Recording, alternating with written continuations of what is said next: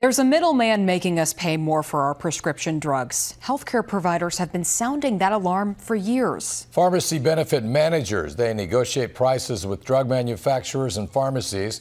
They can influence what drugs are covered by insurance, the amount of our copays, and where we can buy our medications. New at 4, John Chapman reports healthcare providers and pharmacies want more transparency with PBMs, and they will go to the Nebraska Legislature to make their case. Pharmacy benefit managers, or PBMs, were created decades ago to process claims for insurance companies and save money for consumers. But the owner of Cole's Pharmacy, David Cole, says PBMs may have started with good intentions, but things have changed over the years. Let's say that you have a 10% copay and the drug's $1,000. So you had to pay $100. But if those companies weren't making the manufacturer increase their price by 40%, then the price of the drug would be $600 and you'd only be paying $60. Cole says 3 companies basically control close to 80% of the prescription medicine market.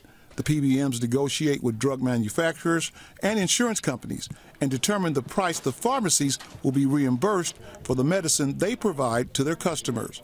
Jeff Kilborn owns Elmwood Pharmacy. He tells us that plan isn't working. The last report I ran, I think it's 20% of our prescriptions that we fill, we get reimbursed less than what we paid for the product. And so that's just the product. That doesn't cover the overhead, that doesn't keep the lights on, that doesn't pay insurance. We're competing against the same people that are paying us.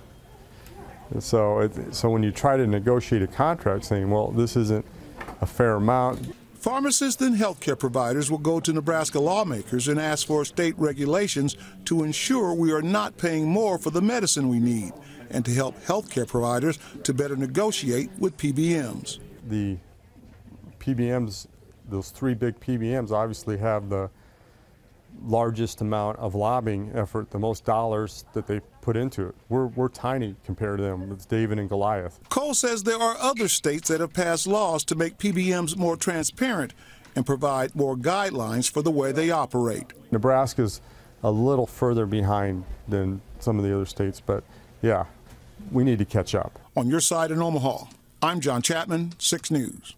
The Banking and Commerce and Insurance Committee will discuss making changes for PBMs on February 27th.